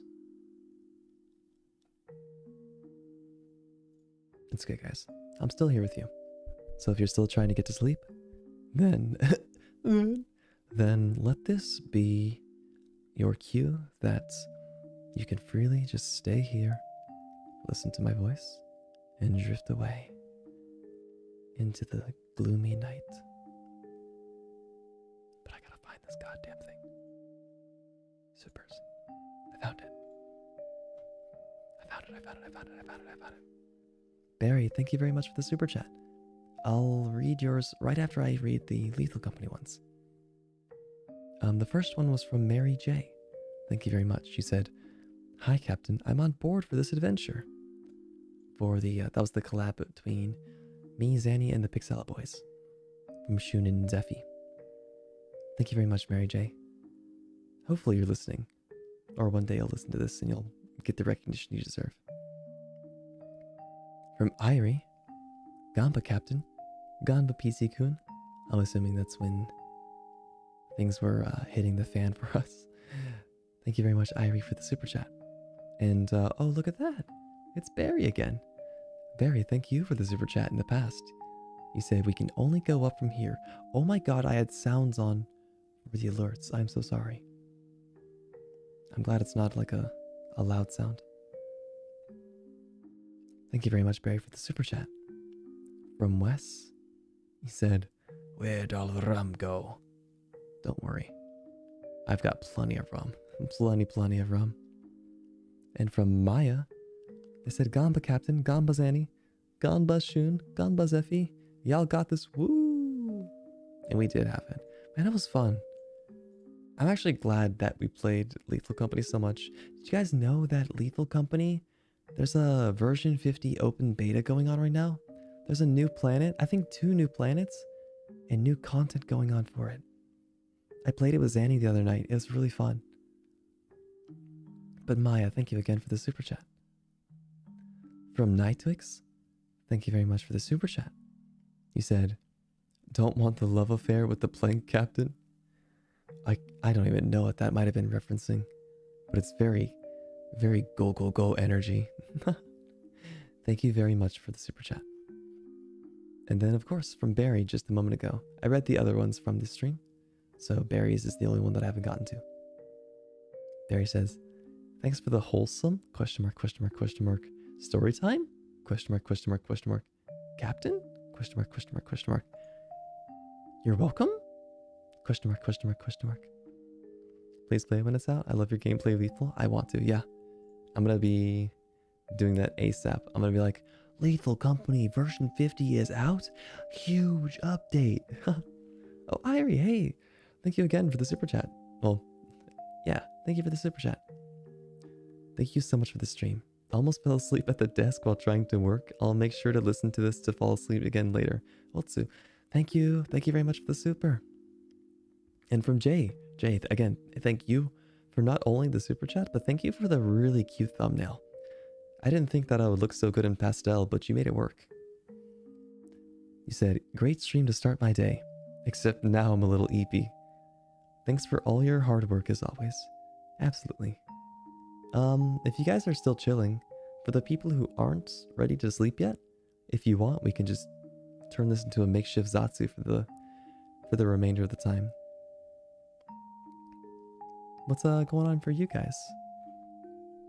I feel bad because I stole a bit of your guys' time with the story by doing the right thing and not turning my chair into a war zone. You're just free from school? Oh hey, welcome in. I'm sorry that you're catching the tail end of this. But yeah, like I said, me and Zanny we were up late on Sunday night actually. After our meeting, we had some work to do. But after we got all of our work done, we made our schedules. Zanny took so long for his schedule. We would have played more, but Zanny was very meticulous with the way he was doing his stuff, which is good on him, honestly. I like that about Zanny, that he's very meticulous. Let me fix my chat on OBS again. I like that about him. Eating tendies right now? Oh god, I wish I had some tendies. I'm out of chicken. Actually, no, wait. I've got some fried chicken, some fried spicy chicken I can have. I'll have some chicken after this. Oh, you finally have a break from school for like 2 weeks? Oh, happy spring vacation, I guess? I'm glad. Congratulations. Hope you guys spent a lot of time watching tons of YouTubers. You're baking right now, but you'll happily keep listening to yapping. How can you hear me while you're baking? I feel like that's loud. You get to use like mixers and stuff. You're in the office praying your internet connection holds. Good luck. I'm praying for your fiber optics to stand strong.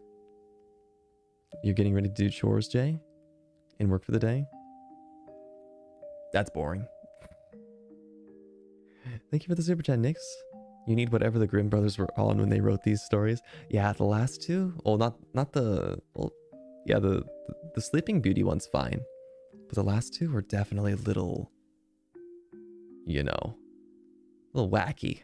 His animal stories go crazy. And the bean one, too. You're packing for your camping trip? Ooh! Oh, Nix, again, thank you for the super chat, Nix. Thank you. You're packing for your camping trip. Ooh, are you glamping? I've always wanted to do glamping, where you go out with like a vehicle and all like the basic amenities, like a heated stove and stuff like that, and you just enjoy nature with like a TV maybe, or like your phone and an internet connection. That'd be nice. You're getting ready to leave the house. You gotta go to get to class. Oh no, Yo, fuck school. Just drop out and watch VTubers all the time. That's way cooler. Not at all. Baking is loud. I was gonna say, baking sounds loud. You finally chose a major and you got into uni? Congratulations, music girl. Congratulations. You're drawing in bed right now? Yeah, that sounds fun. Very cozy. Using pencils and stuff? Oh, man. The sounds of pencils sketching on a notebook. I haven't heard that in so many years. I feel like if I heard a pencil on paper, my nostalgia meter would just like go through the roof. That sounds nice. This is the first time your ADHD brain is this relaxed. Paperclip on a string. Rubik's Cube being played with. Bop It being twisted. Me playing Voices of the Void. Aliens coming down from the sky. There you go. I reignited your brain. Tommy Tsang, thank you very much for the super chat. Thank you so much. Good night, Gale. Thank you very much. I appreciate it. I hope you have a good night as well, if you're sleeping. Thank you so much for the super chat. Nai, thank you for the super chat as well.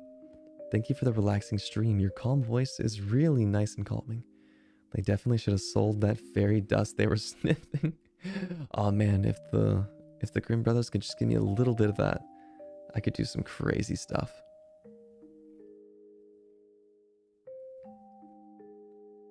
Nice. You wish you could work, but you're currently trying to see if you're eligible for work because you're disabled. Good luck. I hope you find something that works for you. I know that stuff can be difficult, so I'm wishing you the best. I don't know what struggles you might be going through right now. Oh, I mean, this goes for everybody. I don't know what struggles you're going through right now, but I do know that as bleak as it might look sometimes, there's always a way out. There's always a solution. Sometimes it's just hard to see what the solution is. Things can get foggy, and you might not know where to go next, but just take a deep breath. Take a deep breath, calm yourself, and eventually, you will see what needs to be done. Make sure you take care of yourself too. What needs to be done should be in your best interest, because you need to look out for number one. I know a lot of people that think that they'll feel better if they give themselves wholeheartedly to others, so much so that they end up sacrificing themselves to make themselves happy, what they think will make themselves happy, but they end up burning out, and they are wondering why they're depressed. They wonder why they're exhausted all the time. You need to take care of yourself and give yourself you time.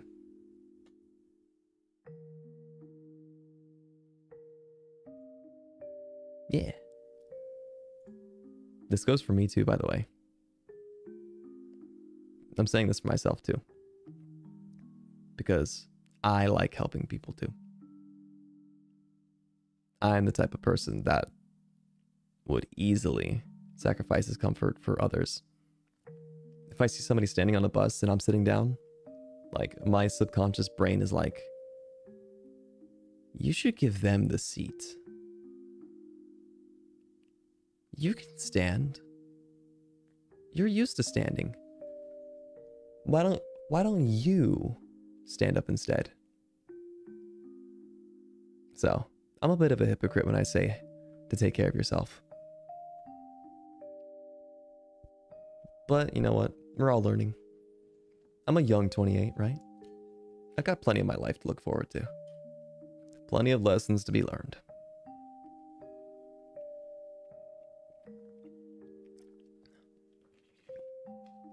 Now you're only giving your seat to old people and pregnant women? Based. Guys, don't forget, whatever you're doing, if you feel like you're doing something that's selfish, think about it again. Think about, like, okay, in my position, the bus thing, if that person sat down, would they be an asshole if they took your seat? No, right? Would you be an asshole if you didn't give up your seat? No, you got there first. unless this person's like needs the seat, just sit down. Don't feel bad about it. This could be applied to a lot of things too. Like for example, like let's say there's one shopping cart left at the grocery store and you're grabbing one right after the person in front of you. But there's also still a person behind you, but you have a lot of groceries to get. You're not an asshole to take it. It's just that's how life works sometimes, is that not everything's fair. But that doesn't mean you need to look out for others. Keep yourself safe. Actually keep yourself safe. Sometimes being selfish is the best choice for yourself. Yeah, I've been talking to people recently that will, without fail, put others above themselves to the point of ruining themselves. 1 second, I think I heard pop at the door.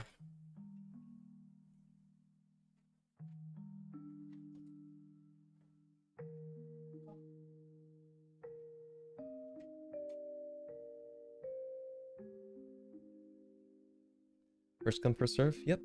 I mean, if you have the opportunity to do the right thing, you should do the right thing. But it's just finding out what the right thing is the hard part.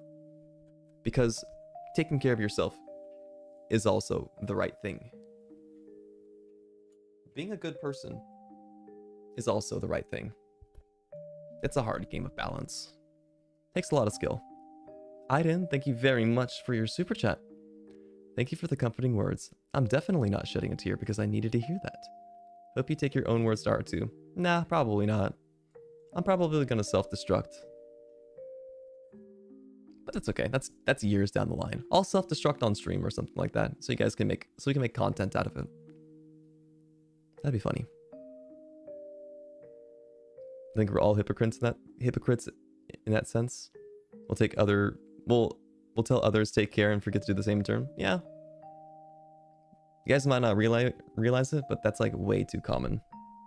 Take care of yourself, goes home, eats like 3 bags of chips, and drinks a soda like me. Does not eat dinner. Take care of yourself. I'm a huge hypocrite. I'm as flawed as anybody else in chat. Your Oshi is very much the human of Avalon in more ways than one. That's like my entire premise, not like as a character, but as Gale, you know, as me, is that I live my life knowing that I am human and I'm fucked up. But it's a dance. It's a song and dance. There's slow songs, there's slow dances, there's fast songs and fast dances. Just gotta fit the rhythm. Just gotta fit the rhythm. It's kind of deep. You know what else is deep? Sorry.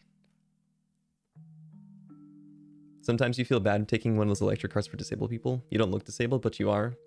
But you gotta remember that you have just amount of rights as other disabled people. Of course. Absolutely. You need to take care of yourself. If the electric car makes your life easier and it assists you with your disability, you have every right to take it. And it's not your responsibility to make sure that other people get treated fairly. It's not your responsibility. If you can help other people, I think it's good to do that. But it's not your responsibility. It's never anybody's responsibility to take care of other people. Be a good person. Be kind to other people. But their troubles don't always have to be your troubles. Bogsley, thank you again for the super chat. I agree. It's awesome to take time to reset yourself. Oh, sorry, you didn't say time. You said it's important to take time. Sorry, I'm an asshole. It's important to take time to reset yourself too. That's why you're going camping. And important to look after yourselves. I agree. Take time to yourself, and It's important to look after yourselves, guys. I'm a jerk. I'm a jerk. I'm a jerk. I'm an asshole. I'm a piece of shit.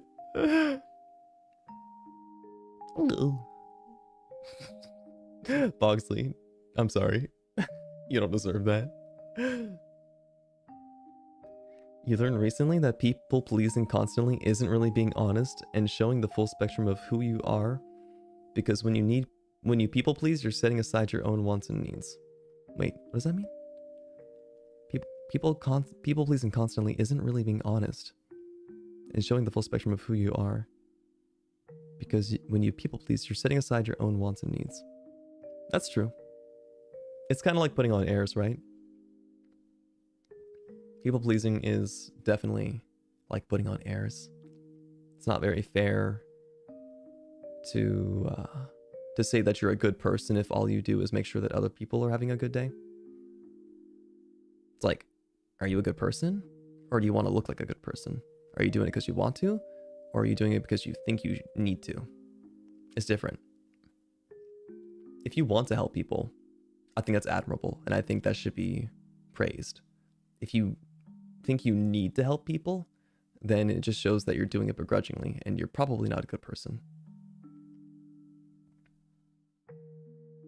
Yeah, I think I could agree with that.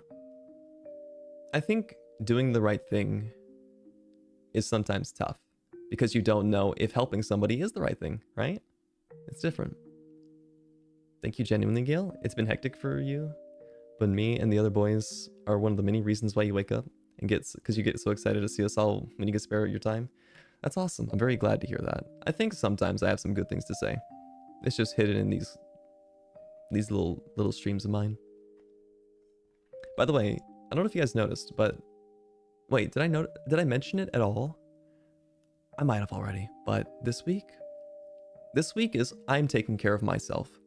All of the streams this week, I mean, you noticed, like, I have Sunday off. I took Sunday off, and I'm taking Thursday off as well. And all of the weeks that are lined up this week, besides Voices of the Void, are relatively short streams.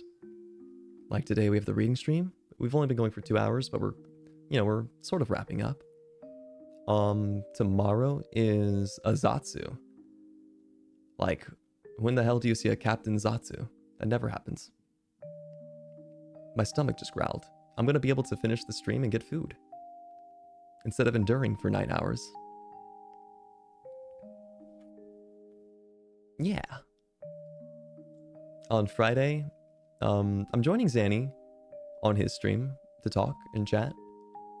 And then I'll have a break, and I'm doing a small stream with Roscoe. With Don't Talk, or Keep Talking and Nobody Explodes. And on Saturday, it's just a workout stream, which is even better for me, because I don't really work out that much anymore. So it'd be nice to get back into the habit of it. In your opinion, it's nice to help others and be kind. It's sort of fulfilling to see them succeed and be happy, which in turn makes you happy again. Treat others like you want to be treated. Yeah.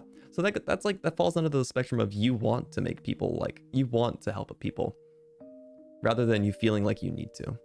I think there's a very clear delineation between it. There's two types of helping people. Helping because you want to, and helping because you think you need to. I think that's great. I think it's a great characteristic to have.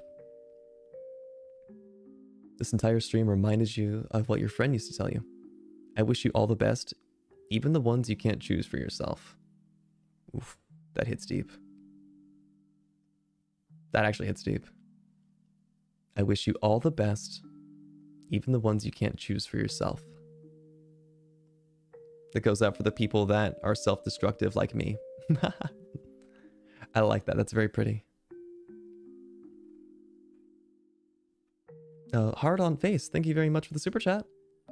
You've become one of my I've become one of your favorite VTubers recently. Honestly, always a comfy feeling hopping into one of your streams. Thanks for making your days better. You're absolutely welcome. Absolutely. I'm very, you know, I don't know how to phrase it properly, but I'm very honored to have people say that I can be their favorite VTuber. Maybe TMI, but not like TMI gross, but like TMI like I already like broke the canister. It's nothing you guys don't need to know. But before being a part of FSP, I didn't think that I would hear words like that. So basically, you guys telling me that is sort of like a dream of mine coming true, which is really fucking corny and stupid. And I hate that. And it sounds really cringe. But if I could be somebody's favorite little stupid jokester, prankster, dummy, then cool. I think that's cool. Thank you. Thank you very much, Heart on Face. That means a lot to me. It really does. I'm not good at expressing my emotions very well. Last time I cried was during my karaoke when I sang for my dad, and then before that, couldn't tell you when. Even now, like, I struggle to cry, but I do feel emotions. I do feel that very much. Thank you. I just have a bad time expressing it.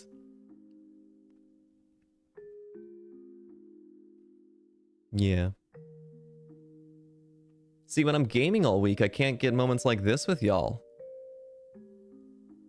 I can't get in touch with myself. When I'm playing Terraria for 9 hours, what am I gonna do? Am I gonna talk about this during Terraria? No, I'm gonna die, and then my ADHD is gonna be like, frick! And I'm gonna yell and scream and rage. Can't have moments like this during Terraria. Blech. It's not corny at all. Everyone in Avalon deserves the love and so much more. I agree with you. It's just hard to accept that. I agree with you. I know these boys. They definitely deserve all the love. They really do. They're all extremely hardworking guys. Sometimes I put myself in a bad light in my own eyes, and I think to myself that I'm the laziest out of all of Avalon. Like, discluding the fact that I do endurance streams, because I don't count that. Because streaming is just fun for me. But yeah, sometimes I look down upon myself. I'm like, I'm lazy. I should really put more effort into this. We're all just kind of scattered across the globe, but you make us happy and we make you happy. We're a little ecosystem. Yeah, we're like a human centipede of happiness.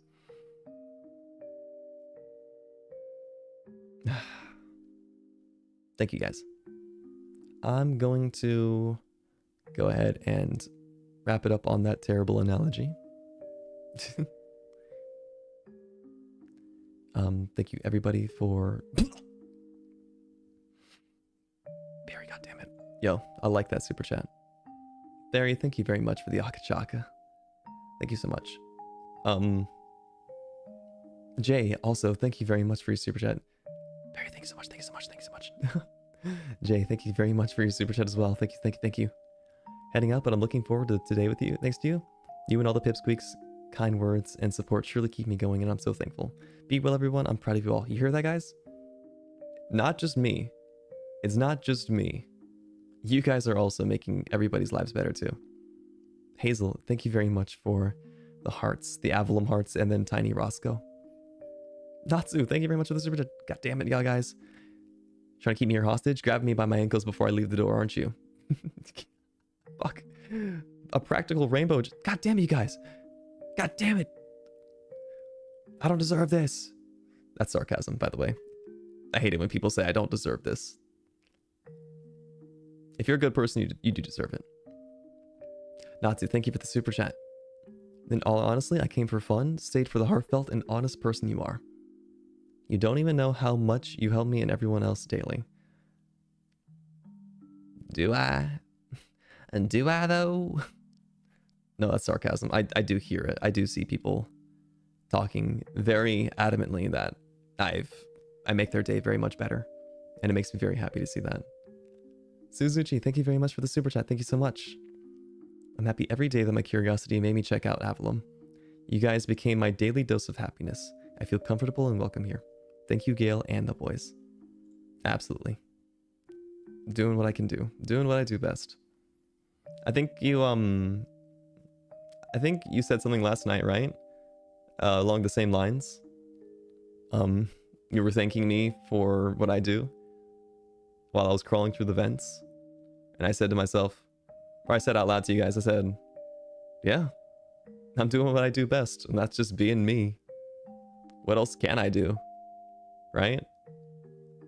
The best I can do is the best I can do. And that's be me. Jesse, no message, but thank you very much for the super chat. I appreciate it so much. Honestly, super chats without messages, they scare me. What am I supposed to do? Thank you, and that's it. Thank you. I have nothing to read. No heartfelt comments to make about it. Thank you very much for your super chat. Thank you very much. Sokka with just the yellow heart. Thank you very much for the super chat. I appreciate it. I'm glad you guys are comfortable enough to oh shoot, Aiden also as well. I didn't mean to miss it. I'm sorry. It's just the way that the history of the super chats work. That's just how it is. Thank you very much, Aiden, for the super chat as well. Thank you, thank you, thank you. Again, Sokka, thank you very much for the super chat. Tiny Bean, I hope one day... Oh, thank you for the super chat, by the way. I'm so bad at order processes. Tiny Bean, thank you very much for the super chat. I hope one day you'll love yourself as much as Pipsqueaks do. Thank you for being you and making us smile. I do love myself. I do love myself, but I'm still maximizing my love for myself. Cass is the narcissist out of us, after all. Thank you again, Tiny Bean. And Jesse, again, the yellow heart. Thank you very much. The yellow heart, thank you. Now I have something to read in your super chat. Thank you, thank you, thank you.